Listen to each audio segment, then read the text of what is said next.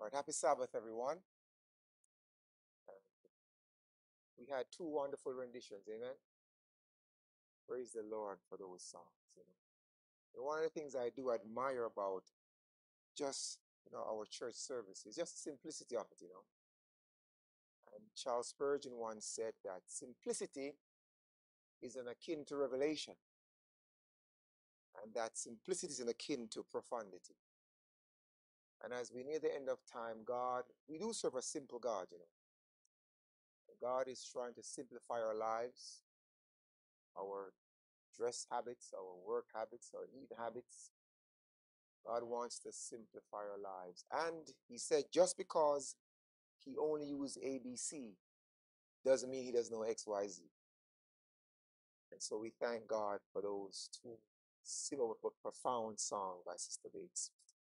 We want to welcome our online viewers, whether you're viewing us local or international. We say happy Sabbath and we say welcome. Hope and pray that you have been blessed thus far by the service. And to those who are here, we say welcome. We all have our study guides.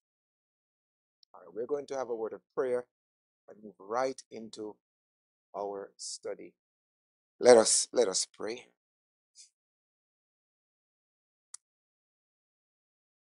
O thou in whose presence my soul take delight, on whom in affliction I call, my song through the day and my comfort by night, my God, my salvation, my all. Loving Father in heaven, we are here once more, not for mere formality or mere curiosity, but dear Lord, we see that the day is almost over and the sun is about to set on civilization. And Father, we still have not yet been reflecting Christ's lovely image. And we're here this morning because we desperately need a change in name and a change in nature. And so we pray that grant through this morning's study, it will be a tool in your hands to work that great change, whereby we can be fitted for translation. May you watch over us, we pray, may no evil befall us while we're in this edifice. And we will be very mindful to give you all the praise and all the honor. These we ask with the forgiveness of sins in Jesus' name, and all God's people say, amen. All right, we are continuing our series on Legion. And even though we're on lesson number 7, we have actually gone through 14 lessons. Legion, for we are many, and our study this morning, our subject matter is entitled Oppression and Possession. We're about halfway through this series. And again, I want to highlight the fact that if you have not yet, you can get your copy of William Gurnell's book, The Christian in Complete Armor. It's available on YouTube. You can get it, audio, wonderful book on Ephesians chapter 7, as we look at this on the armor. And we'll be using this book extensively as we focus on defensive warfare. We've learned, even in the sports world, that sports teams are now spending millions in defensive players. Before it was offensive, but they're realizing that a good offense is the best defense. And that in the closing hour of the game, defense is what that wins the game, amen? So this book helps us, it gives us strategies in regards to defensive warfare as we look at how we can best protect ourselves from demonic possession and our families. Our thematic text for this series is Mark chapter 5, verse 9. And he asked him, "What is thy name?" And he answered, "My name is what? Legion, for we are many." And this text does speak to spiritual warfare. It is real, friends. It is real. And the Apostle Paul reminds us in Ephesians chapter 6, he says, "For we wrestle not against flesh and blood, but against principalities and powers, against rulers and darkness of this world, against spiritual wickedness in high places." And because of this, he says now in 2 Corinthians 10 that the weapons of our warfare are not carnal, but mighty through the pulling down of strongholds. Now, each lesson We are building. So we do repeat and we do enlarge. Now, your study guide, please read now. Your study guide says now, for too long, For too long, the work of demons has been dismissed by many as a curious practice in heathen cultures. It has not been considered as a problem which invades lives, homes, churches, and nations. As you previously learned, demons are an organized force of powers against which believers wrestle. Ephesians 6:12. Demons are the agents through which Satan works to accomplish his purposes in this world. my friends, we have covered thus far that as we near the end of time, it is Satan's plan to make us believe he does not really exist. And then when we talk about demons, it is a figment of our imagination. Far from it. Demons are real. The article says, please read now. If you are to wage effective warfare, you must learn how to deal with demonic powers that oppress or possess us. There are people all about you who are tormented, troubled, and even possessed by the powers of darkness known as demons, but they are ignorant of the realities. This chapter represents guidelines for ministering to those affected by demonic powers. in 1 Peter 2:21, Peter said that Jesus left us an example by which we can follow. And again, we assert and avow that Jesus is the only demon tamer. Amen. He is the one that demons responds to, right? And so through his ministry, you're going to find that Jesus did more deliverance than anything else, always casting out demons for those 3.5 years. Now we're going to move right into our study. We're filling in the blanks for those who are here the first time. Question number 1 says, now, does the scripture differentiate between demonic oppression and demonic possession? The answer is yes. Now, I'm going to give you two texts, Acts chapter 10:38. I'm going to qualify them. The Apostle Paul writes now about Jesus, how God anointed Jesus with Nazareth, with the Holy Ghost, with power, who went about doing good, healing all who were oppressed with devils, for God was with him. And if God is with us, what he did we can do, amen? But the scriptures allude to demon oppression.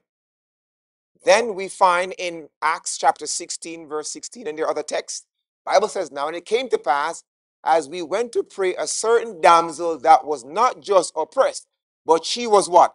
Possessed with a spirit of divination. So the Bible does support the concepts of demonic oppression and demonic possession. Now, not everyone in the world is possessed, but everyone is oppressed.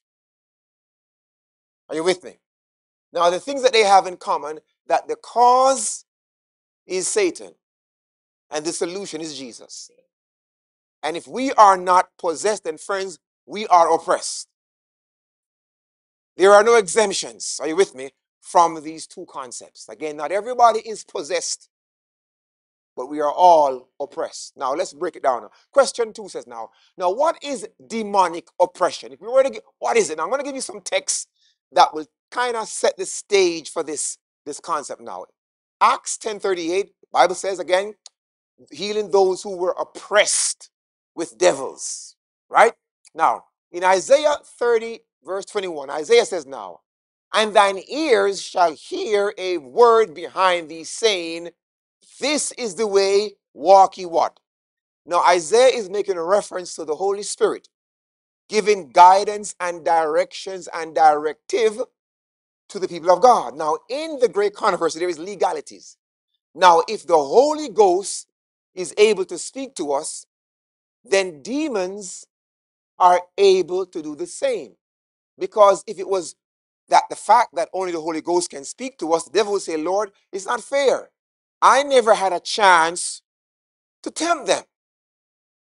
And so while you will hear a voice say, this is the way, walk ye in it, you will hear voices also inspiring us to do wrong. Are you with me? Now, one more text now. John 10:27, Jesus says, my sheep hear my voice, and I know them, and they follow me. So again, if God's people are able to hear his voice, Sister Foot, then it would be unfair for us not to hear the devil's voice. Because again, in the great controversy, there has to be legalities. And there are rules of engagement. Now, we are told now, and again, we've covered this in great controversy. She says, well, I kind of, let me read this one. Well, let me read this one. It's kind of back and front, right? She says, now many give heed to their suggestions, demons, while they suppose themselves to be following the dictates of their own what? So this text, quote, avows the fact that demons do speak to people. Demons do inspire people. The Holy Ghost speaks to us. The Holy Ghost inspires us. As we hear the voice of God, we also hear the voice of the devil. Jesus says, the voice of the stranger, they will not follow his people, right? Now, again, now, this is what demonic oppression is now. And it's kind of summed up in this quotation. And this is in Mind, Character, and Personality, book 2. 2 books to get, page 432. She says, there are thoughts and feelings suggested and aroused by Satan that annoy, harass even the best of men. But if they are not cherished, if they are repulsed as hateful, the soul is not contaminated with guilt, nor and no other is defiled by their influence. So, friends, we can be sitting in church, worshiping God, and a nasty, lewd, sensual thought just rush across your mind and say, where the world that came from? Sometimes you see me shaking my head. It's not fits. It's not the spirit. I said, where did it come from? Get in, Satan. I'm repulsing it. And what it is almost like, for those ladies who had broken somebody's heart, and you have this estranged boyfriend. He just can't get over it, and he just keeps on harassing you. He shows up on the job, in the park, and everywhere you are, he's there. He keeps on texting you until you have to get a restraining order. That's what the devil is, friends. He does not give up. He keeps on harassing and molesting, and he keeps on oppressing us. Are you with me? Then she says again in Desire of Ages now, she says, not in your handout, she says now, never does one, you can write it down though, never does one leave the ranks of evil for the service of God without encountering the assaults of Satan. He's always on our back, suggesting that we had made the wrong choices. He wants us back. So demonic oppression is just Satan harassing us, bombarding us with his thoughts, arousing feelings. He's like a ginger fly. You just can't shake them. Are you with me? As someone's put it this way now, we cannot stop the birds from flying over our heads. But we can tell them making a what? A nest. So bad thoughts will not leave you alone, friends. It will not leave you until the day you die. You will still be harassed, oppressed by the devil. We can choose if we retain, if we act upon these thoughts. As a matter of fact now, so this is what we're going now. What it is now, please read. Evil spirits can what? Evil spirits can oppress people. To oppress means to bear down, Yes. come against, or bind from the outside. All right. This oppression is accomplished by evil spirits in various ways. They cause depression, Yes. create negative circumstances, and insert wrong thoughts into the mind, such as thoughts of suicide, immorality, unbelief, fear, restlessness, and the inability to reason or listen to others. It's oppression. Again, we have to constantly repulse these things, get in Satan, use the scripture, rebuke him sharply. And so we're all oppressed, friends. There's no place we can go where we're free from oppression. Even in church, we are oppressed. It also says, go ahead now, disturbances of the mind and what? Disturbances in the mind or thought life, such as mental torment. All right. But caution should be taken not to class all illnesses or mental problems as being caused by demonic spirits. Watch it now. Sometimes a simple change in diet or lifestyle will eliminate a problem if it is caused by physical causes. Right now, we're going to qualify that. Now, Charles Spurgeon said, I couldn't get it this year, but Mr. Spurgeon said now about it. He says, you will need much grace to conquer those corruptions which you have had take root in you. You have a tenant in your house, and it will be hard to evict him. Only a stronger than he can cast him out. And to your dying day, the recollection of evil things which you have heard during your years of unregeneracy will stick to you. Hard to shake them. Until your dying day. He goes on to say now, you will hear the echoes of an old lascivious song just when you're trying to pray. And some deed which you regret and mourn over will come and check you just when you're about to say, Abba, Father. Demonic oppression, friends. Can't shake it. It's all around us. And that's why we're told in James chapter 5, verse 7, that when we are oppressed, we're told, the Bible says, submit yourselves to God, therefore, and resist the devil firmly, and he will flee from you. And so we're all oppressed, brothers and sisters. Now, question number 3. Now, what is demonic possession? If we were to summarize it biblically, what is it? Now, fill it in now. We're told. The Bible says again, it is real that we're possessed with devils. Jesus, right? Now, fill it in now. Demonic possession is simple, listener, is when an individual, follow me now, has lost, fill it in now, his or her will in relation to the influence of Satan in certain areas of life. Follow me now. It is a condition in which one or more evil spirits, demons, inhabit the body of the human being and take complete control of the victim's will. Get it now? This is the punchline now. This does not mean that the individual is void of moral values or that he or she is unable to function in society. You got to get that, friends, because I'm going to show you next week. Or week after next, we have communion next Sabbath.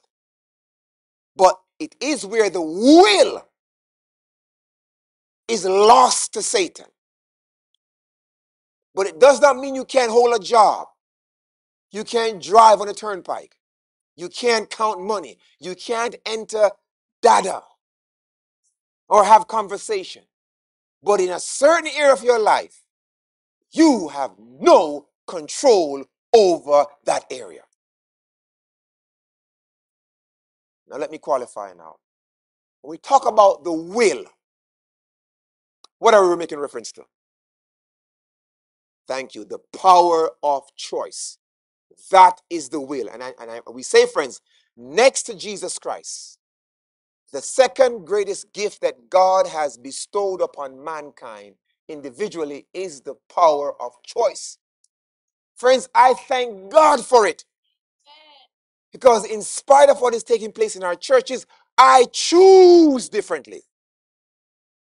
And you can't hold me accountable for what the world church is doing. You can't hold me accountable for what the conference is doing, friends. Because I do not identify myself theologically with that. I choose to exercise my power of choice to align myself with what the Bible teaches, friends. If the husband chose to go rogue, the wife can choose to stay central. We thank God for that, friends. I'm telling you, and as we near the end of time, you don't understand how powerful the will is. If you can will it, you can conceive it. I believe it. Here are some texts that you want to jot down. The prof will now. Joshua 24:15. Write it down. If it seem evil unto you to serve the Lord, choose ye this day whom you will serve. The power of the will. You choose. I can't choose for you. It is yours to exercise. You're going to serve God or serve other gods, right? Deuteronomy chapter 30, verse 15. Moses' last sermon before he died, he says, I call heaven and earth to record this day against you, that I have set before thee life and death, blessings and cursings. Therefore, choose life, that both you and your seed may live. Friends, no one liveth unto themselves. The choices we make impact our household.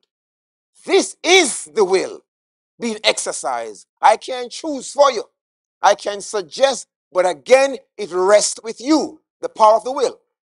Now, one more reference, not in your hand, but you can jot this down, right? We are told in Desire of Ages, right? She says, you write this reference down, please, right? She says, the tempter can never compel us to do evil. This is important for us. He can't compel. He can suggest, but he can't force you.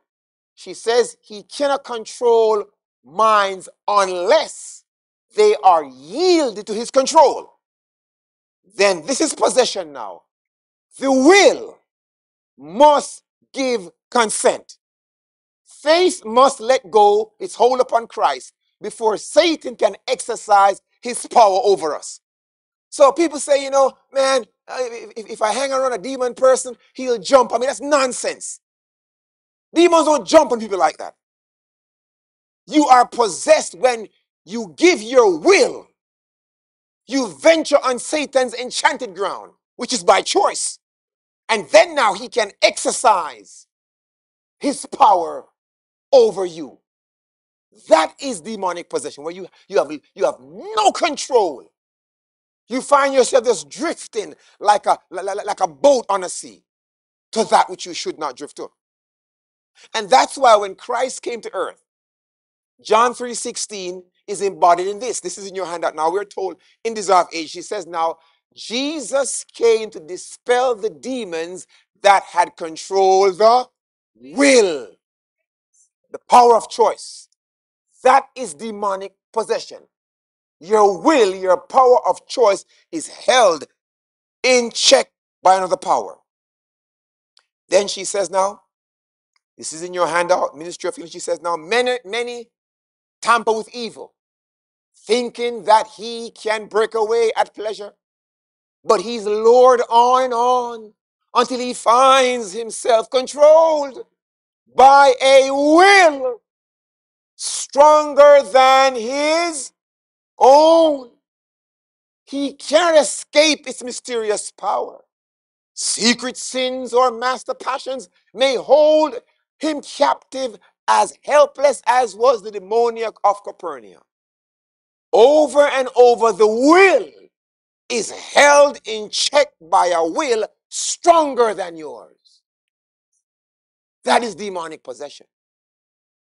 Now, then she says this one. Now, this is serious now. This is in Signs of the Times, fourth paragraph on second page, right? She says now, the will becomes enslaved, bound to pursue a course which the word of God cannot justify. As a result now, reason is enfeebled, weak and sickly. The power to distinguish between right and wrong is lost.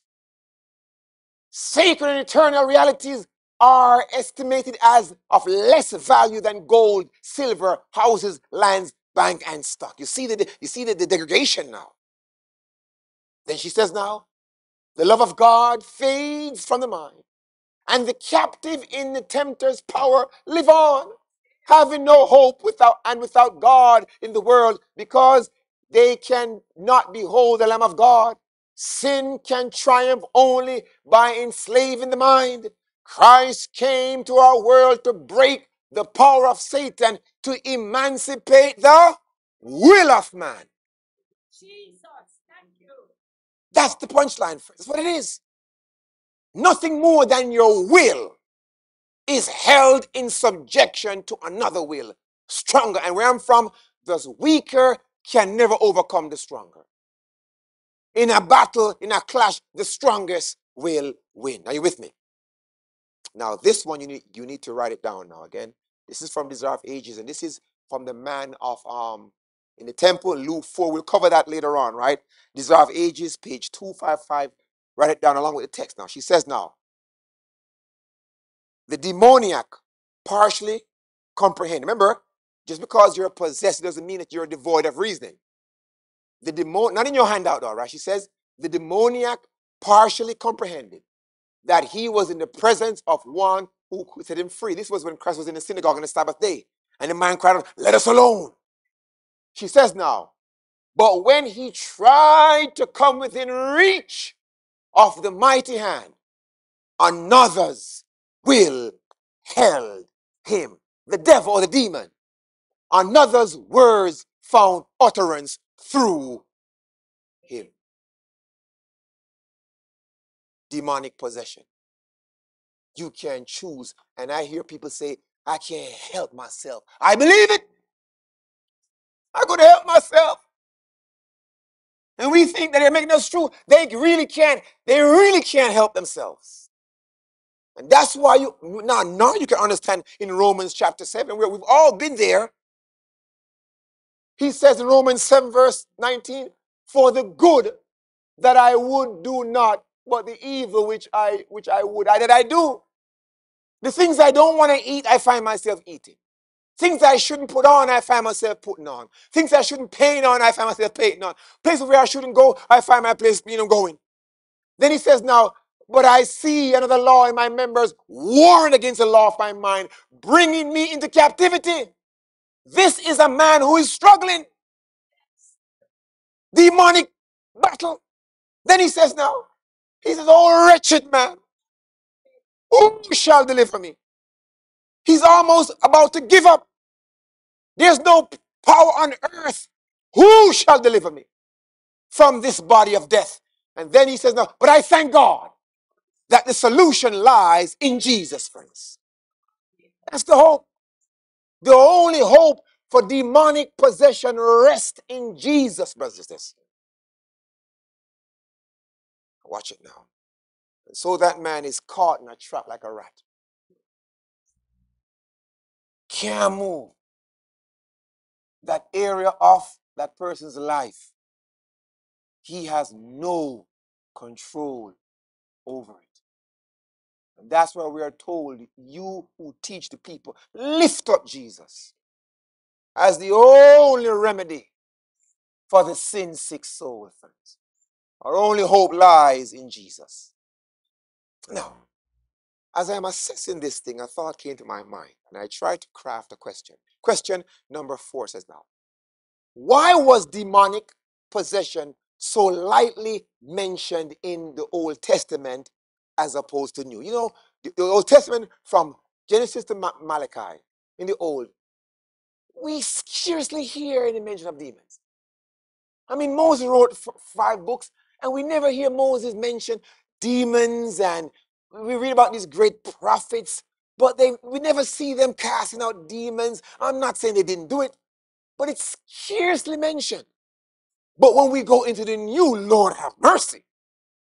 Like, where have you guys been? On a vacation or a furlough?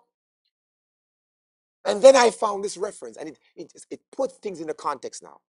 We are told in Great Controversy, she says now, please read now, the Old Testament. Old Testament history presents occasional mention of their existence and agency. But it was during the time when Christ was upon the earth that evil spirits manifested their power in the most striking manner. Christ had come to enter upon the plan devised for man's redemption, and Satan determined to assert his right to control the world. That is why. And friends, as we see the plan of salvation coming to its close, as it was in the beginning, we are seeing now an insurgency of demonic activities. We covered them last week: suicide, homicide, patricide, infanticide. It's ramping. And it seems like the world is oblivious. And the church is not too far behind. Okay, Sister Foot, we need a mic. No, hold on, you need a mic. Help us out there, Elder or Nathan. Give her that mic, please. All right. Is it a question or comment? Or question? Go ahead. All right. Yes, when it comes to the Old Testament, I think that most of the Old Testament attributes what I would think of as demon possession as giving it to God, because they would say God, say for instance Saul, they would put it as if so, and God left him and God put and it. Mm-hmm. But when you read of it and assess the whole thing, it would be a demonic force. Mm-hmm. And I don't think God will put a demonic force on you. It's you would have to make yourself available Yes, yes. to be. So I think of the whole Testament. It is written in a sense that um demonic possession is attributed mostly as if God did it, Yes. but not so much. Satan himself. Yes, Yeah. in the like in the New Testament now it is more Perfect. plainer. Yeah, yeah, exactly. Yeah. But it's always there. It's always there. If you read between the line, Jezebel had a demon. Right? All right. Sister Esther has we need a mic. Ella, help us out, please. Oh, sorry. Let me give you this mic because folks are online and we do want them to be benefited by your Do you think it's because Satan was so confident that Christ was not going to be able to come because he was going to correct the lineages to make sure that there was no possibility? But then when he saw that Christ was able to incarnate himself, he realized, okay, the choice, is here. I had to, because in the Old Testament, he was dealing so wickedly with God's people that there was no hope that yes. Christ was going to make it. I don't know. What do you think? Yeah, I agree. And you know what? Through the Old Testament, I mean, we look at, Israel was always disobedient. And so why possess them if they're disobedient? You know what I'm saying? They're always in captivity. But demons influence kings, demons, the presence was there, but not so prominent. Exactly. And I believe that because, again, the plan of salvation wasn't implemented yet. But once the clock started to tick, he was in a mad rush to kind of thwart the plan of salvation, right? But excellent point, right? All right. Now, now, now this is where it gets technical now. And I'm trying to make this as very practical as we can now. Question 5 now. Is it possible to recognize demonic possession from a mere medical condition? If so, then how? Because friends, ever since we've started to teach on this, and it's been a years now I'm doing it, since about 12, we started the series. Friends, if I got $1 for every phone call I got, I would be a millionaire. And people call me all the time. If it's not Messenger, it's WhatsApp. If it's not WhatsApp, it's email. And they call me and they say, Pastor Knott, we were referred to you by so and so. We hear this, and I think I have a demon, and I think there's some paranormal activity in my house. Can you help? Can we fly you up?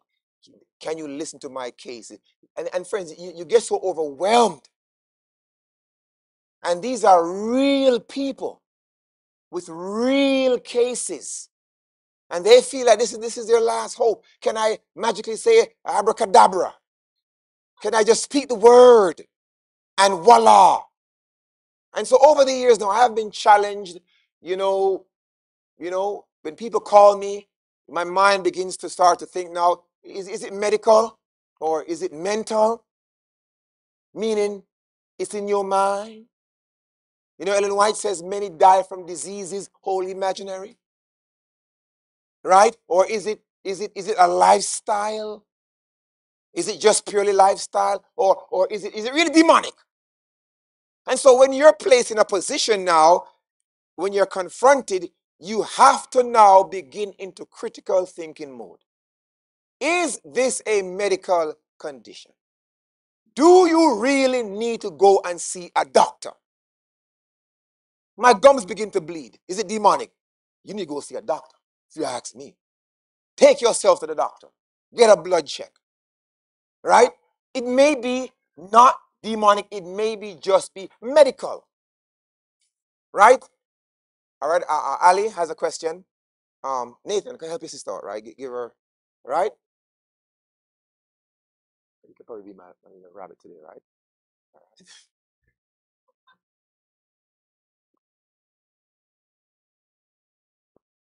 So on the topic of like medical things, do you think sleeping paralysis is a form of demon like activity?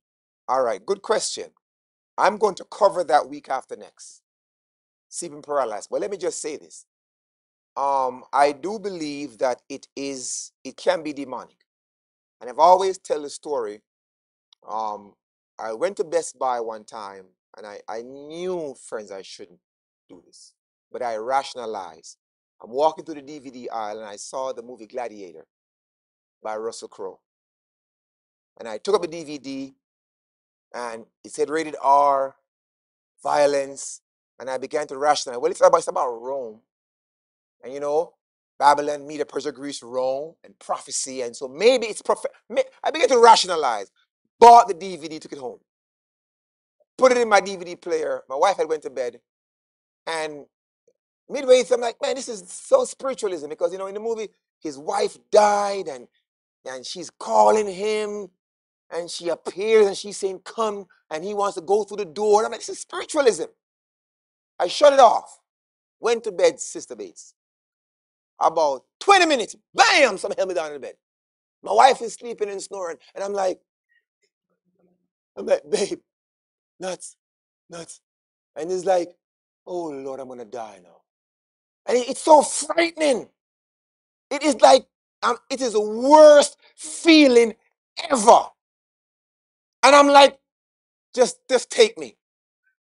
And then I began to say, Jesus, and it bounced off. And I'm like, I said, I fell on my knees and the Holy Ghost said, it ain't time to pray. It's that DVD you brought in the house. Clear as day. I took the DVD, broke it in 1,000 pieces, went to the trash chute and threw it down the chute. Went to bed, never happened again. And I'm going to tell you something. It happens to me now and then, but I know it always happens. Sometimes when you're watching stuff you shouldn't watch. That's what we are told. Before you go to your bed, your last thing you should do is not go on Facebook. Commit your souls to God and ask God for a good, nice rest and sweet and pleasant dreams. But I would jump in the gun. I'm telling you, it is demonic. And it is very scary. You don't want, if it hasn't happened to you, praise God. But you do not want to undergo it. You feel them holding you down. And you're numb. And sometimes God allows it because we think this is a game. You really think this is like hopscotch or double dutch. And sometimes he backs up and says, you see what will happen if I'm not with you? But it is demonic. It is straight out of demon, right? Again, is it mental? Maybe it's your mind. There's a song that came out a couple years ago.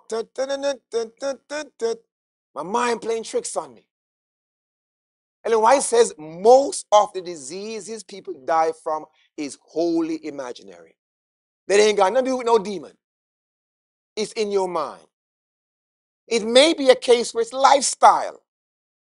Listen, you can't be eating them dumpling 12 o'clock at night and yellow yam and beef. That stuff don't digest, man. That stuff give you a nightmare, man. It may be a case where the person needs to adjust their lifestyle, their living, and then the problem will go away. But it may be a case where, listen, sis, you got a demon. Yes, this is straightly demonic. It ain't no medical, it ain't no mental, it ain't no lifestyle. You have a demon. That is demonic. But again, how do we know? Because number one, we don't want to misdiagnose people. And so how do we know when a person calls me I'm the one, well, I probably shouldn't say it because probably they're watching. But how do you know? How do you know that this is really a demon? Because half the folks I speak to, I don't know them. We're over the phone. And you have to listen patiently. And sometimes I'm jotting notes down, and you begin to go into, coaching mode. You're asking them questions, trying to draw out things, and all you can do is just pray a prayer, and maybe give them directives to close the door, or what I'm saying, or eliminate certain stuff, and give them to God. But that's the extent of it. But how do we know, Sister Bates, when we're really dealing with a demonic attack? Now, I'm going to give you 4 texts of scripture. And these texts is the answer. All right? 1 Corinthians 2:10, 1 Corinthians 2:14, 1 Corinthians 12:10, and Revelation 3, verse 14 through 17. Now, if we have embodied these texts, we can know. Right? It's right there. You can write. If we have embodied these texts, in other words, if these texts are in us, a part of us, it will not be hard to differentiate whether the case is medical, whether it's mental, whether it's a lifestyle, or whether it is straight out of demon. So I'm going to read these texts of scriptures, and we're going to do some case study, and we'll let you go. We'll go have lunch, right? All right. Do we have them? I'm gonna quote them so you'll find them right now. All right, now this is the answer now. 1 Corinthians 2:10. Are we there? Paul says now, but God hath revealed them unto us by his Spirit. Watch it now. For the Spirit searcheth all things, yea, the deep things of God. So the Holy Ghost already knows whether it is medical, mental, lifestyle, or demonic. He knows the answer because the text says he searches all things. That's imperative. So we must have the Holy Ghost. Amen. Kind of weak. We have to have the Holy Spirit. There's no way you can diagnose any condition without the Holy Ghost, because the Holy Ghost, he sees the deep things of God. That's the first key. Now, second text, 1 Corinthians 2:14. Paul says now, but the natural man, watch it now, receiveth not the things of the Spirit of God, for they are what? Foolishness unto him. Neither can he know them, because they are what? Discerned. 15 says, but he that is spiritual judgeth all things, yet he himself is judge of no man. Meaning, he doesn't condemn any man. Verse 4 says now, for who hath known the mind of the Lord, that he may instruct him? But we have the mind of, whoa, that's loaded. So we have to realize that this is a spiritual matter we're engaged in. It's not secular. Scientists and secular psychologists is out of their realm. It's a spiritual. So if you are secular, you cannot diagnose this. You have to be a spiritual person to believe that these things are real as the nose on your face. The second thing, this is a spiritual matter. Highly spiritual, not secular. Now, verse 16 says now, but we have the mind of Christ. Friends, we have to have the mind of Christ. Paul says, let this mind, let this conscience be in you as it was in Christ Jesus. So if you have the mind of Christ, you will think what Christ is thinking. Now, let me give you an analogy. Jot it down now. In creation, Adam, it's amazing. Adam had the mind of Christ. You believe me? And it's amazing that in Genesis chapter 3, the Bible says everything God had made, it was good. It was good. Good. Very good. God created the animals on day 6 with mankind. But it was Adam who named the animals.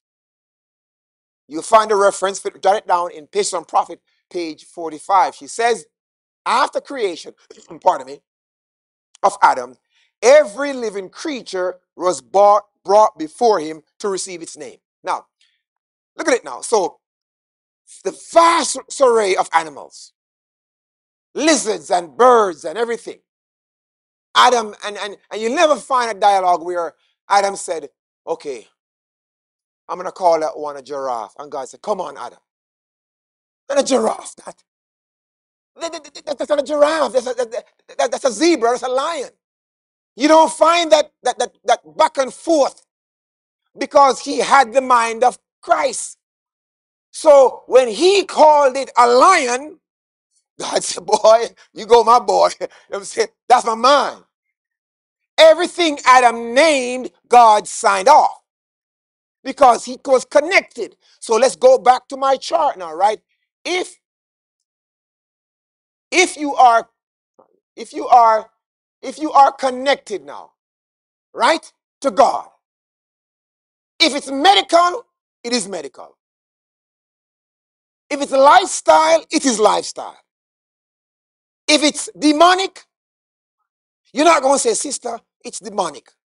But tomorrow, you know me that think, based on what you say, boy, I think a lifestyle, But then again, boy, it sounds like a medical something, And no, you don't have time to go back and forth. There's no wavering. You are diagnosed because you have the mind of Christ. And the reason why so few people are delivered, friends, because, friends, our minds is not connected to the Christ. It's connected on Sabbath, and then we have a short circuit on Sunday. We plug it out. Come Monday, Tuesday, Wednesday, and Friday, you plug it back in. So there's a shortage. But we don't have a consistency. We have to have the mind of Christ. And that is why so few people get delivered in our churches. Because as a church, since we are not connected to the Wi-Fi, and you know how it is, brothers and sisters. You go on vacation, if they ain't got no Wi-Fi, eyes ain't going. Can't go to that villa, even though you have mountains and rivers and fruits, vegetables in abundance. No Wi-Fi, no casa. Huh? It could be a house in Arizona in the desert, where all you see is tumbleweed, hot like hell. They got Wi-Fi, sign me up. That's how fickle we have become, brothers and sisters. The mind we must have the mind of Christ. Right? Now, fourth thing now we must have is, and these are texts now, Paul speaks of the gifts that the Holy Spirit gives. And he says in 1 Corinthians 12:10 now, to another the working of miracles, to another prophecy, to another the discerning of spirits. Now, let me tell you something. In these last days, I may not be able to work miracles or tongues, but I covet the discerning of spirit. I need that one. I need discerning of spirit. We need that one. If there's one gift that you cannot afford, you need the discerning of spirit. Friends, if we had that, few two marriages would end in divorce. Because you wouldn't marry in the first place. Discerning of spirit. You have a question? All right, Sister Nathan. Right, all right. We need the discerning of spirit. It's not on. Hit it. Go on it. All right, it's on now. Hello. All right. I just want to call the attention Uh-huh. that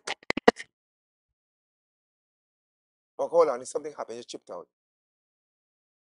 It's off? All right. Just wait. Please wait for another mic, because again, folks are online. We do want them to be benefited by your comment, right? All right.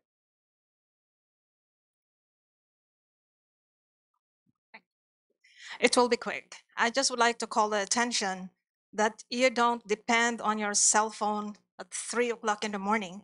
Because when I was in the Philippines, I was trying to send a message of condolence to my friend here in America, and the devil's face came out on my cell phone. I turned it off right away and I started praying. In not even an hour, a group of men were trying, they already reached the third floor to enter the house. and their mindset is to hurt me or, steal or whatever. So the following morning, I went to my cousin's house. They hotwired the windows, floodlights on the building. We have a 3-story building in the Philippines. We're doing soup kitchen there. So I was telling my cousin they're coming back the following night, and it's a Friday night. And as I said, they were already having a good time. This group of young people, they're waiting for the reinforcement to go back in the building. And God, in His benevolence, I don't know, the heaven opened and just like angry rain just came down. So they were driven away. The following morning, Sabbath, I went to church, and after church, until now I have goosebumps.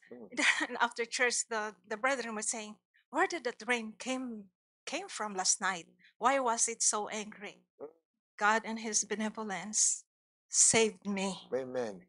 Praise God. Praise God. And so, friends, we need this gift so you can discern, right? And then now Revelation chapter 3, verses 1 and 17, the last church. Now, this is the last phase of Christianity. John says, unto the church of Laodiceans, write these things, the Amen, the faithful and the true witness.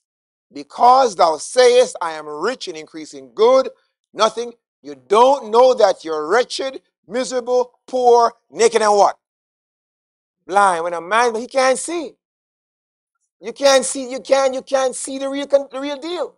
Then Jesus says, now I counsel thee to buy of, anoint your eye with what? Eye salves, that we might see. We need all of it. We need the Holy Ghost. We need the mind of Christ. We need spiritual discernment, and we also need eye salves. The answer is now. So through the discernment of spirits, or through spiritual discernment now, we are able to know the case at hand. There's no other way, friends. There is no other way. And friends, again, if we are connected to Jesus Christ, He will let us know the case in which we're dealing with is demonic. I just thinking, I remember we were working out of the country as missionaries at a certain academy, and all the teachers assembled under the gazebo. And out of the blues, one of the co-workers, educated lady, very, very fair lady, master's degree, just fainted on the floor. And the co-workers was carrying on like, I'm like, and they say, oh, it's natural. I'm like, no, it's not natural. That's unnatural. Long story, it was a demon. Kid you not. So again, if we are connected, brothers and sisters, if we have the Holy Spirit, if we are spiritual people, yes, if we have the spirit of discernment and if we have the eye salves, we will know what we're dealing with, friends. We don't have time to misdiagnose people, right? I see a hand over there, Sister Chambers, right? Nathan, go over there, right? Thank you, right? So, where you're going, look what she says now. She says, their spiritual discernment is what? Is dim. That's why they can't discern it. Very dim. All right, go ahead, Sister Chambers. Campbell. Mercy. So, funny that you say that. We have a church in Jamaica. It's a Seventh-day Adventist church. Every Tuesday we fast and pray.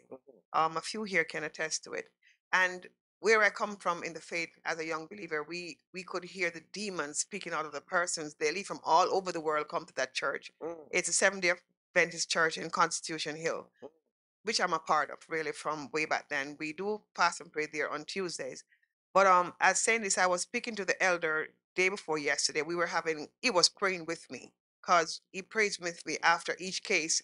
Because when cases come to us, they come with every spirit, Pastor. Mercy. So you have to pray. And there's times when I just need to be lifted in prayer. Yes. So we were talking, and he was saying to me that we're living in serious days because the doctors in Jamaica now are telling them that they're sending people away. So you don't sick, you're loaded with demons. So we know that the demons are unleashed today more than anything else.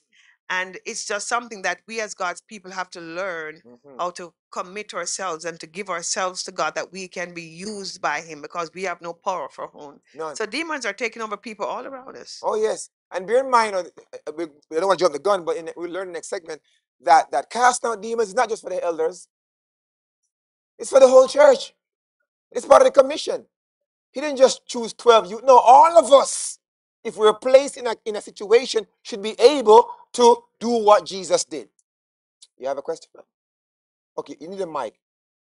Just raise your hand, please. All right. I'm saying, good morning, everyone, or good afternoon. I'm saying a lot of people don't believe in the Holy Spirit and the gifts of the Spirit. So if the people don't believe in the Spirit or they're not being taught, then how they're going to even know that? Because some churches don't, in the Adventist church, don't believe in the Holy Spirit or the manifestation of the Holy Spirit or even speaking in tongues. So how is that going to happen? All right. So, but again, if we don't believe in the Holy Ghost, then we're disqualified. It's no use.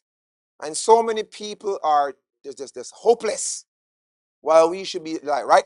Then we're told also, she says, spiritual things are spiritually discerned. Without the spiritual discernment, you will be able to see. So we need it, friends. We need it. Right? No, please read now. Right? To discern. To discern means to discover, evaluate, and make a distinction between. The gift of discerning of spirits enables a believer to discern the spirits operating in others. It permits him to discover, evaluate, and identify evil spirits. Right. The gift of discerning of spirits is very important when dealing with demonic powers. It enables you to immediately discern whether or not a person has an evil spirit operating through or against him, or his case has been brought on by poor lifestyle choices. So you will know. You will know. Right? Please read now. For example, some deafness and dumbness, according to the biblical record, is caused by a spirit. Other deafness and dumbness might be the result of an accident or illness.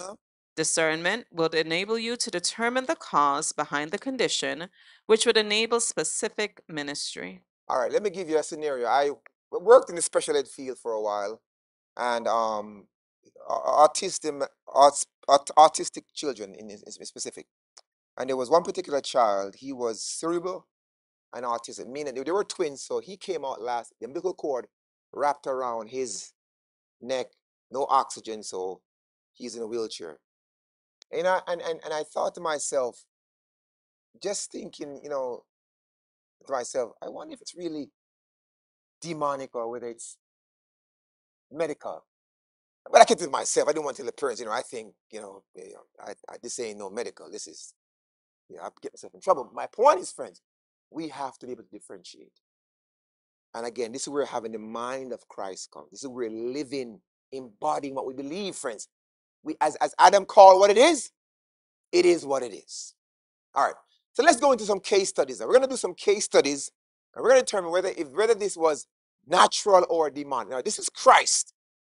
Right now, first case that we have, this Syrophoenician woman. Her case is in. All right, go ahead. Okay, I just wanted to say with regard to you saying that some evil spirits are caused by deafness and dumbness. I know of a situation, somebody that I know personal, she has a 5-year-old son that he is dumb, he cannot talk. And this other Christian, she's not a Seventh-day Adventist, but she belongs to another church, Sunday church. We recommended to her to pray for her because both of us felt that it had something to do with evil spirit. But she declined. But we discerned that it's a result of an evil spirit or demon possession because he's 5 years old and he cannot talk. Oh, and you're right. Now, the Syrophoenician woman. So we're gonna check. You will, based on the observation, you will deduce whether it is demonic or natural. Now, Syrophoenician means that she was what? Was she Israelite? Heathen, right? So her case is in Matthew 15. And the Bible says now, and behold, a certain woman of Canaan came out of the same coast and cried unto him, saying, Lord, have mercy on me, Lord, thou son of David. My daughter is grievously vexed with a what? Now, I've always wondered, how did she know? I mean, she's a heathen.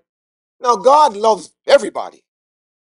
But how did she know that this particular case was demonic? You know, some parents, we're living in denial, you know. We're Adventists, and you are present truther, you know, conservative, and you don't want to be told that your son have a devil, because it may reflect on you. And so we go in denial. It's just teenager rage. It's just, he'll grow out of it. It's just a fad or a phase they're going through. And we're living in denial. But not this woman. My daughter is grievously vexed with a devil. She called it what it was. Now this is the mind of Christ now. The story goes on, and she's going back and forth, and Christ testing her faith. And finally, she's so persistent. She's not changing. It's not medical, or it's a devil, it's a devil, it's a devil. And finally in verse 28, Jesus says now, then Jesus answered and said unto her, O woman, great is thy faith. Be it unto thee as thou wilt. And the Bible says now, and her daughter was made whole from that same. So Christ knew it was a devil. She diagnosed it correctly. She had great faith. She believed that deliverance was only in Jesus. Go back to my chart. So was this natural or was it demonic? It was demonic. She called an ace, and a spade, a spade. And she began to act upon that. It's one to diagnose it and say, well, hopefully you'll find your way. You see, faith without works is dead. Oftentimes we say, Lord, save my brother, save my mother. But what are you doing to bring your prayers a reality? Have you given them a book? Have you given them a word? Are you acting out your faith? Practically. This was a demonic case. Now, if it was purely medical, they would say, well, give the child some Ridley. This is what the doctors would say today. Let me give you a prescription and persuade you that it's something's not it. But not her. It's not medical. I need Dr. Jesus. It is straight a demon, because she was able to understand. Now, I don't know what her lifestyle was like or what, but this mother, no, this ain't normal. This is not normal. All right? We're told now. Okay, you could bypass that. All right. One more case study. A man born blind. We find his blind, right? The Bible says now, and as Jesus passed by, he saw a man which was born blind from his birth. His disciples asked him, saying, Master, who did sin, this man or his parents, that he was born blind? And Jesus answered and said, neither this man sinned, nor his parents, but that the works of God should be made manifest in him. Natural or demonic? It was natural. And you know, this is important because, again, you will find people who are, blind. And you don't want to say it's a demon, but, it's, and in some cases, God will, it's the Lord's will. It's the Lord's will that this person should be born blind, to be a witness to other blind people. That here's a man who didn't have no sight, but he had vision. He saw me. So you are without excuse, blind person. Oh Lord, I was born blind, so I couldn't see. I'm disadvantaged. It's not fair in the judgment of God. Why you make me blind, but he can see? But here's a person who was born blind. That the works of God may be manifested, right? Not every person who is blind is of a demonic attributed, right? All right. We're told in Zarvage, please read, that the Jews were so warped. He says that it was generally. It was generally believed by the Jews that sin is punished in this life. Every affliction was regarded as the penalty of some wrongdoing, either of the sufferer himself or of his parents. The belief of the Jews in regard to the relation of sin and suffering was held by Christ's disciples. While Jesus corrected their error, he did not explain the cause of the man's affliction, but told them what would be the result. There it is. It was natural. All right, one more case study now. The woman with infirmity.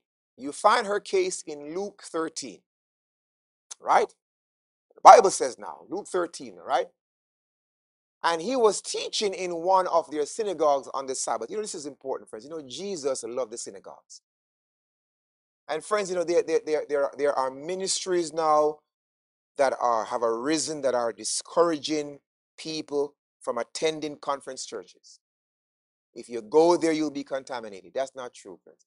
Jesus was always in the synagogue on the Sabbath. Now, he didn't spend it wasn't there all day, but he left us an example.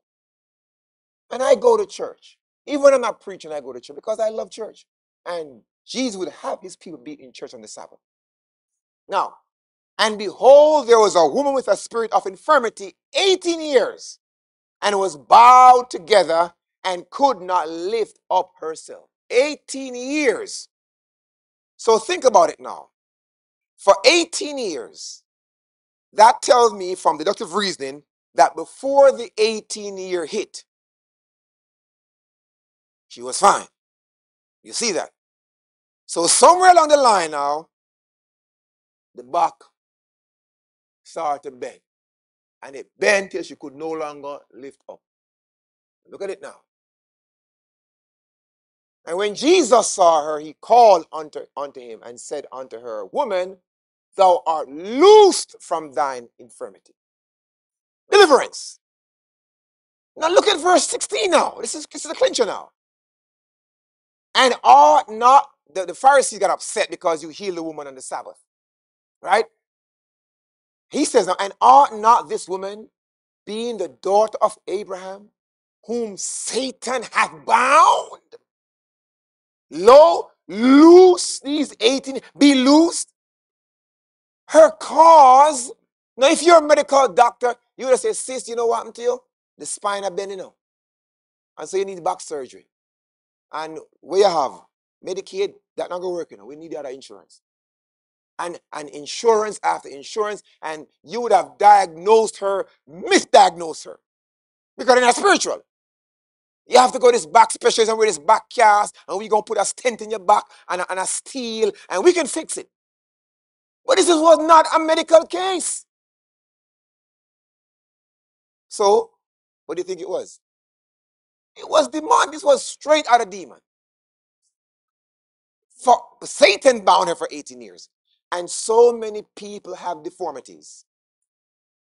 And doctors, and you have physical therapists, they don't have a ghost of a clue.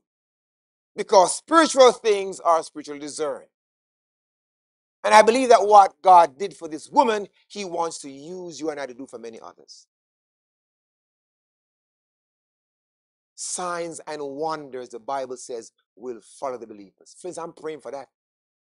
Since I'm really praying that signs and wonders will follow my ministry.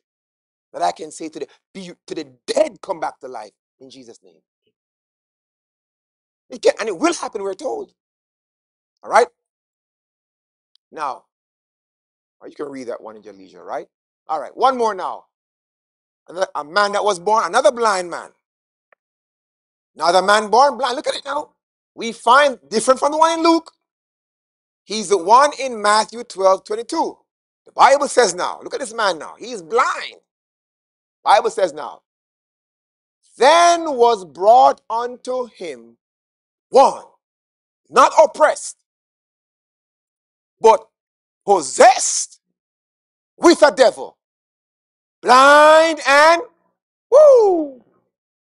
And he healed him insomuch that the blind and dumb spake and saw. This was not like the man in Luke. This was not, he wasn't born blind.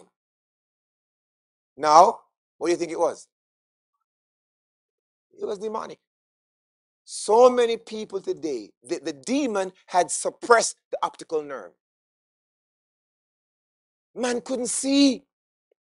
And I'm believing at some point in his life he could have seen. Could have seen. Is that good English? Could have saw. That's bad grammar. Get in Satan, right? That's demon oppression. Right? Yeah. So at some point in his life, he had sight. But over the years, and I'm going to show you how demons possess people in the next segment. We don't know what he did. But all I know, a will was stronger than his will. Took possession of his will. And the optical nerve became more suppressed, and the speech nerve. That's a double whammy. Dumb and blind. Lord have mercy. He could not speak. You need to hold on there. Nathan, we have an sister Esther want to say something, right? So his was purely demonic. And Christ didn't say, you know what, brother, I think the problem you have now is medical. Go to the doctor. No, he called it what it was. So when I look at leaders, let us say at the church in which we are, Yeah. Jesus diagnosed us as blind. Yes. This is the demon possession, right? Satan have blinded our eyes that we cannot see, especially. Of course. But are we also Mercy. contaminated with the spirit of dumb because we cannot preach the truth? Yes. You're going on some deep waters now. Flesh and blood didn't reveal that one to you. I believe you're onto something, and it's true. We are mute as a church, boy. And we sanction the wrong people then. Those who are preaching the truth, we gag order. Those who ain't saying nothing, come on in. A spirit of dumbness, you're right, I need to put that one in. And co-sister Esther, blindness has taken over the church. You're right, can't see. But his case was strictly. And so it lends a person that there are people in the world today who are blind, not because of birth defect, but because they have played with the devil and the demon took control of them. And for some of them, there's no hope outside of Jesus. Until they meet the real McCoy, someone who knows somebody who knows somebody. Very sad. And I've oftentimes said, saints, if you get possessed by a demon, God help you. Because in this church, our casting out rate is very, very thin.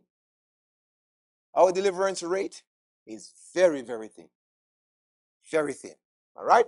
One more case now. All right, this is serious now. Another case, a certain possessed damsel.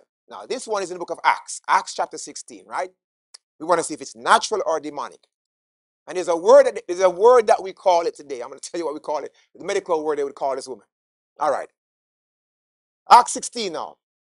And it came to Paul and Silas, the context now. And it came to pass, as we went to pray, a certain damsel possessed with a spirit of what?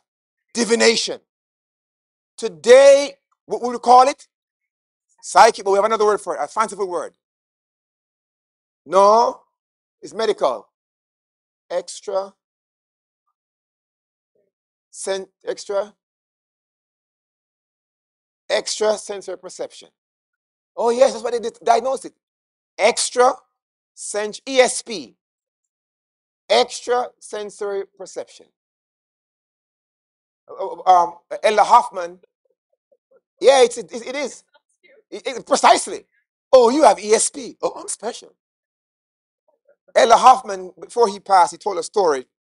He had adopted a daughter. Now, he himself was very, very intelligent. He went to MIT. And he said that his daughter could take a deck of cards and could just reel off numbers. Like she would turn the card to her, jack of spade, two of diamonds, the whole deck without seeing it.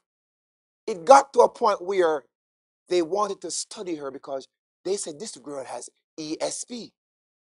He, being a preacher, realized, no, it ain't no, that's a demon. That ain't no ESP. You ain't got no special gift where you can, God don't work like that. And so we would call her today, oh, she can tell the future. Oh, she is special. Let's make her a case study. ESP, look it up. Yeah, Rain Man. Rain Man was the same case. Tom Cruise and Dustin Hoffman. Exactly, same case. He was kind of special, but he was special. So they would diagnose her. That's the medical condition today, right? And she brought her master much gain through it. Watch it now, right? Oh, And the same followed Paul and cried, saying, these are the men of the servants of God, of the Most High, and they show us signs and salvation. Wow. And this she did many days. But watch it now.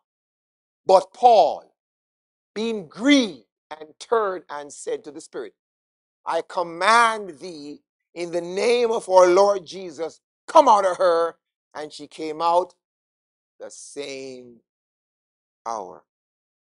Paul recognized there is no ESP. This is strictly demonic. In the book Acts of the Apostles, please read now as we wind down. Ellen White comments, and she says now, please read now. As the messengers of the cross went about their work of teaching, a woman possessed of a spirit of divination followed them, crying, these men are the servants of the Most High God, which show unto us the way of salvation. And this did she many days. Right? This woman was a special agent of Satan Mercy. and had brought her masters much gain by soothsaying. Her influence had helped to strengthen idolatry. Satan knew that his kingdom was being invaded, and he resorted to this means of opposing the work of God, hoping to mingle his sophistry with the truths taught by those who were proclaiming the gospel message. You know, it's almost like a dichotomy, because in the text says she had a spirit of divination. And then in the same voice, she's saying that these men are the servants of the Most High. Work with them. Now, from this, we learn that Christ does nothing in partnership with Satan. You see right there. Nothing. Right? So her case, what do you think it was? Well, we know what it was. It was demonic. All right. Yeah, it was not natural. This was demonic. Now, I'm going to give you one more and we're going to close. Now, this one is a little bit controversial. But I'm going to let you draw your own conclusion from this. We live in a world today where the LGBT movement has hijacked society. It is the norm now. You got to be very careful what you say. Talk within your mind. Can't condemn anybody. You lose your job. It's the norm. Now, one more case study now. Mary Magdalene, a case study. All right? In the book of Luke, we find this as we wind down. And one of the Pharisees desired him that he should eat with him. And he went into the Pharisee's house and sat down to meat. And behold, a woman in the city, which was a sinner, when she knew that Jesus was at meat in the Pharisee's house, she brought an alabaster box with ointment. Skip on down now. All of a sudden now, Christ knew what it was. And he said unto the woman, thy faith has saved thee, go in peace. In that word is deliverance. Now, a woman in a certain city, that's a codified word. A certain city. It's almost like giving you her profession. Knew what she was. A city lady, what it was. Street walker. Oh yeah? Watch it now. In Luke chapter 8, verse 2 now, the Bible says now, and a certain woman, same woman, certain woman, right? Right? Which had been healed of evil spirits and infirmities. Mary called Magdalene, out of whom went 7 devils. Watch it now. Now, what was her profession? Prostitution. Her sexual orientation was skewed. And it was attributed by those 7 devils. And friends, I believe them 7 devils is still around today. Still possessing people. Still skewing people's orientation. He, she, he man, she man. You can't use these. No, you have to be careful. And it's everywhere. I was traveling, I went into the bathroom, and before I went, I saw, normally you know by the sign. I saw the bathroom, it had half a skirt and half a pants. I said, what in the world is going on here? And I'm looking for an option. Like, Because I don't want to go in there and buck up on a she-man or a he-she. You know what I'm saying? So it really, I'm sitting there like, okay, but let me just take my chance. And I actually went into a stool and I locked the door. So if anybody come in, they couldn't scream. But this is where we are. This is the norm. I wonder what is behind that. I wonder if it is natural. Is it medical? Shh. Now, I'm going to read a quotation and you will diagnose it. Dissolve ages. It is so powerful. 36. Listen now as we close. Please read now. It says now the deception. The deception of sin had reached its height. Uh-huh. All the agencies for depraving the souls of men had been put in operation. Uh-huh. Mercy. Watch it now. The Son of God, looking upon the world, beheld suffering and misery. Mercy. With pity, he saw how men had become victims of satanic cruelty. This is prior to him coming to earth now. In a manger now. Please read now. He looked with compassion upon those who were being corrupted, murdered, and lost. Mm. They had chosen a ruler who chained them to his car as captives. Mercy. Bewildered and deceived, they were moving on in gloomy procession toward eternal ruin, to death in which is no hope of life, Mercy. toward night to which comes no morning. Now bear in mind, when Christ came on the scene, we were living in a Greco-Roman society. And friends, I'm going to tell you something. The Romans were very promiscuous, very licentious. Almost all the senators had little boys they traveled with. Little boys, it was a very promiscuous society, Rome. Dr. Edward Gibbons said Rome had too much money, too much slave, too much leisure. And because of that, now that produced weak mind, weak moral, weak thinking. He said the nation, they began to put on feminine hairstyle and feminine clothes. And he said the nation of Rome became a nation of homosexuals. Now, when Christ came on the scene, it's a Greco-Roman. Greece was coming off the scene. Rome is coming in. Look what she says now. You got to get this. This is the punchline now. And tell me if you clock it now. Please read now. Satanic agencies were incorporated with men. Hey, watch it now. The bodies of human beings made for the dwelling place of God had become the habitation of demons. Here's the punchline now. Green words. The senses, the the nerves, the passions, the organs of men were worked by supernatural agencies in the indulgence of the vilest friends, lust. what do you think they were doing? Huh? But who was working it? Satanic agencies, friends. And nothing has changed. This stuff ain't natural. This stuff is straight out of demon. That's what it is. It's demonic.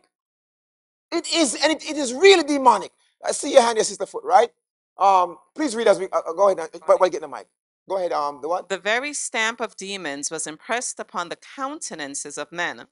Human faces reflected the expression of the legions of evil with which they were possessed. This sexual orientation and confusion, friends. I know we don't want to be political. We don't want to lose our jobs. We gotta be. I'm telling you, friends. I know what the origin is. It's not natural. It's not medical. It is demonic. Go ahead, Sister Foot. I remember growing up in Jamaica. This lady of the church, Seventh-day Adventist, she had a set of twins, a boy and girl. However, when she had the kids, as they grew up, we could see where the boy behaves like a girl and the girl behaves like a boy. I mean, from they were down there. Yeah. Is it the mother or who do you blame? Because they're kids. They're basically all right. I'm going to answer that question in the next lesson because we're going to show you how people get possessed. I'm going to that is in the. But let me just say this in closing. When the children of Israel went to Canaan, they were forbidden to intermarry. Did you hear me? They were not to marry, mingle with the Canaanite men or women. Because you don't know what kind of lifestyle that person is engaged in. But we're going to tackle that when we look at how people get possessed by demons, right? But just say that, right? But again, I'm just saying that, right? All right, go ahead. Just in that vein of thought, when we go back and look at Mary Magdalene, we are told that she was taken advantage of, right? She was abused. And there are times, I believe, in our, day and time where evil men and women do things to children and to adults, and the devil sees that as an opening door now to come in and possess. Now you think because you have been violated, you have to turn to this lifestyle where you allow others to continue to violate you. And so for those who have been traumatized, seek Jesus. Yes. Truly seek healing from Jesus, because whether through depression or you becoming criminal and perpetrating that, we can see how people, victims of abuse, can become possessed by devils and do evil. Excellent point, right? So we know what it was, right? Now, as we close now, question number 6. All right. If demonic possession is the controlling of the will by Satan, whom then should we give our wills to? When we have valuables, where do we put them? Safe, safety deposit box, and even that they're still not secure.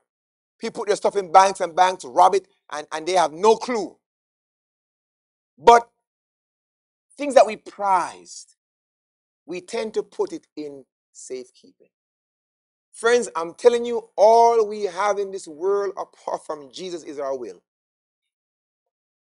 And we need to protect it, because if you ever allow that rascal to take hold of your will, then may God have mercy on you.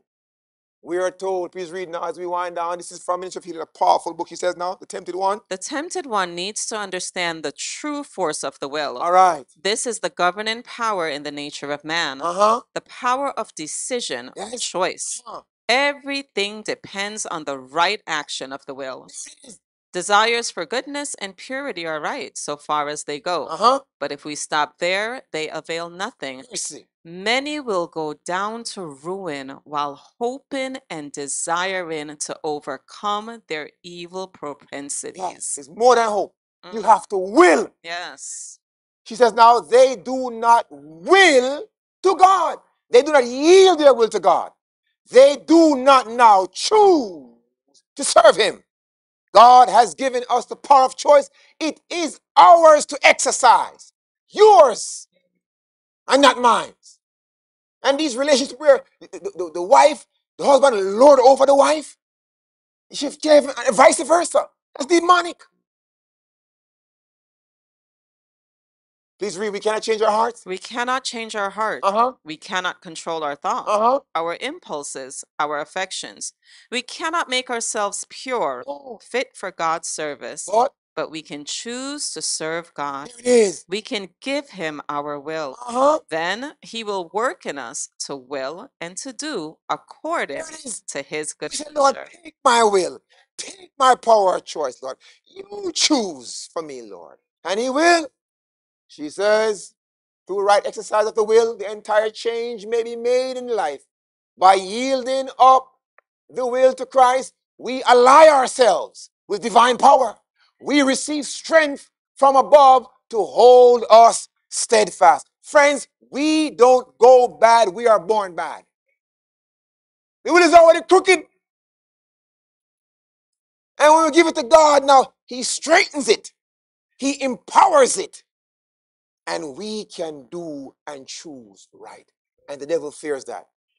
She says a pure and noble life, a life of victory over appetite and lust is possible to everyone who will unite his weak, wavering, human will to the omnipotent, unwavering will of God. We are told that when humanity takes hold of divinity, humanity does not sin.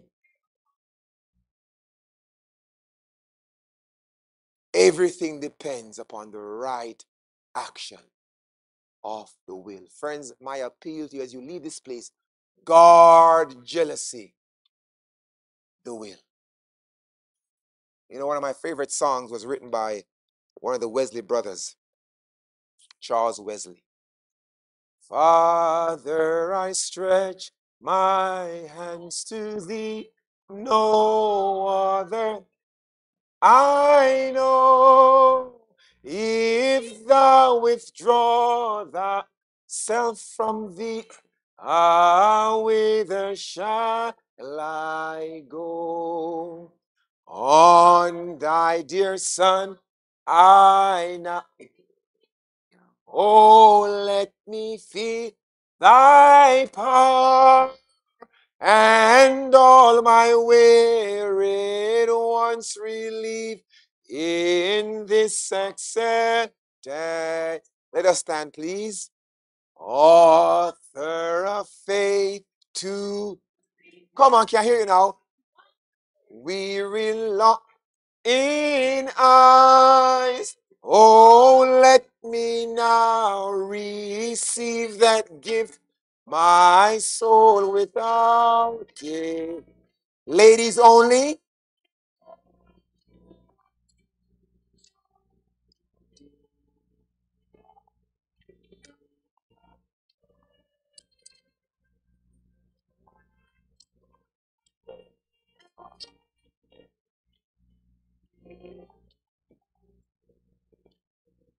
Male only. How would my fainting soul rejoice, could I but see thy face? Now let me hear thy quickening voice and taste thy palm. All together now. I do believe, I now believe that Jesus died for me, and that he shed his precious blood from sin to set me free. O God of mercy and compassion, didn't our hearts burn within us this morning, O Lord, as we saw the reality of the great controversy? O God, as we leave from this place, O God, we beseech thee, O God, to take our wills. Lord, we freely give it to you, O God, and may you take it and work out your good will within us. We know that this field is the devil's field, O Lord, and we are harassed and bombarded by demons night and day. But God, help us not to fall victim to their temptation. We pray for strength. We pray for grace. We pray for eyesalves. We pray for discernment. We pray for the Holy Spirit, dear Father, so we can see things as they are in the light of eternity. Oh God, you have given to your church power over all demons, and we know not whom we will come in contact with. But may we so have the mind of Christ, so we can speak things into existence as though they were. We thank you, Lord, for what we have learned today. And as we leave from this place to go back to our homes, may they not slip from our minds. Bring us here back at the appointed time, we pray, in Jesus' name. And let the words of our mouth and meditations of our hearts be acceptable in thy sight, O Lord, our strength and our Redeemer. Amen. Please be seated.